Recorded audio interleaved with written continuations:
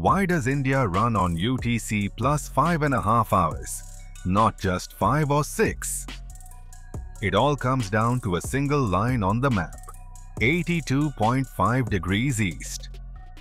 Before Standard Time, India had multiple local times, Bombay Time, Calcutta Time, convenient for cities, but chaotic for trains and telegraphs. After independence, the solution was to choose a reference point in the middle. At 82.5 degrees east, India sits between UTC plus 5 and UTC plus 6, moving the national clock 30 minutes off the hour.